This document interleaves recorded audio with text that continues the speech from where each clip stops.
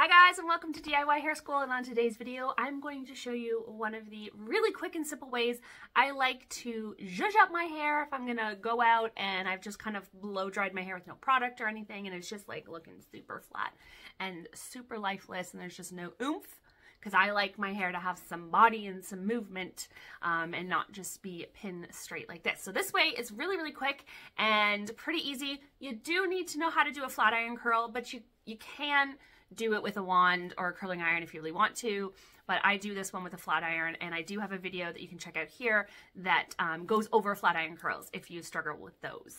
So we are going to use one Velcro roller. I like to use quite a big one, and we're going to use a flat iron. I do have heat protection in my hair already, and if you're going to use heat, you always want to make sure you have heat protection. In fact, just for the sake of argument, I'm going to add more.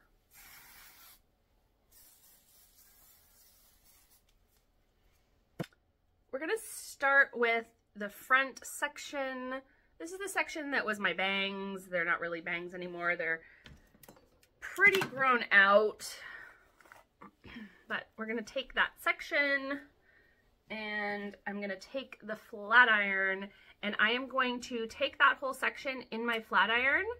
And I like to start with my hand flipped over because I'm going to flip it this way. So that's just the way that's easiest for me. If I start with my hand this way, then I have to kind of like flip my hand back. So I flip my hand over, I'm going to close my flat iron, I'm going to swoop it down, and I'm going to curl those ends. I'm not going to curl until I get about halfway down because I want the flip to be more towards the ends of the hair, not necessarily towards the top. So close, and then flip going a moderate speed. So we get this guy here.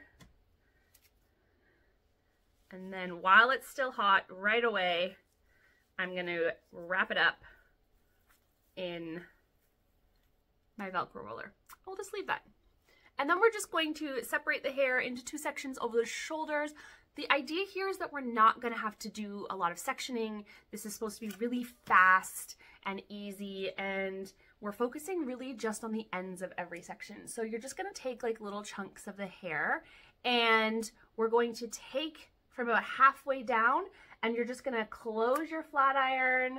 Again, I like to rotate my hand. You're gonna close your flat iron and you're just gonna kind of flip as you go. Doesn't matter up, down, sideways. It doesn't matter. We're just creating texture and body in the hair. So we're just gonna do that. And then we'll go to another chunk. I like to keep these chunks like a medium thickness, not too thick, not too thin. If you do them too thick, then they just aren't, you're just not going to get enough curl or flip because the heat isn't going to be able to get away all the way through the hair.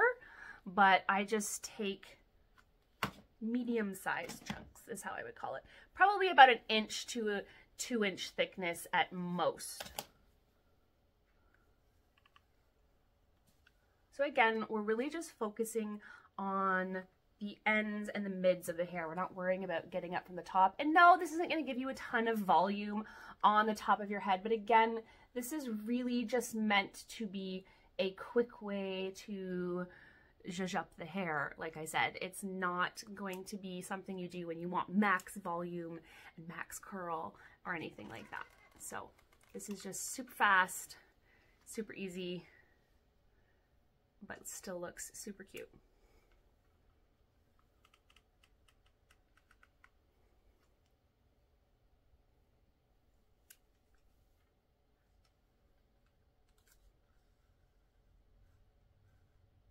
That section's a little bigger, and that's why I'm going slower. Because if you do take a bigger section, you want to kind of slow down a little so that the heat does have the chance to penetrate all the way through the section of the hair.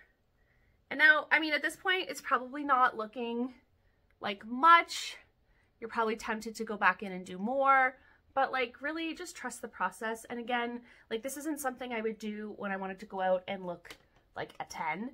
This is just something when I just want to look cute, but I don't want my hair to just be totally flat and boring like it was. So check that this guy is totally cool. It should be by now. So then you're just going to slide that out, flip,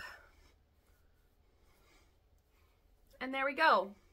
That was so fast It looks so much better than just my pin straight flat hair. If your hair has trouble holding curl and volume and shape, I would suggest adding a little bit of dry texture spray or a light hold anti-humidity volumizing hairspray. But if you're like me and you've trained your hair really well, then it probably doesn't need any of those products to hold this shape.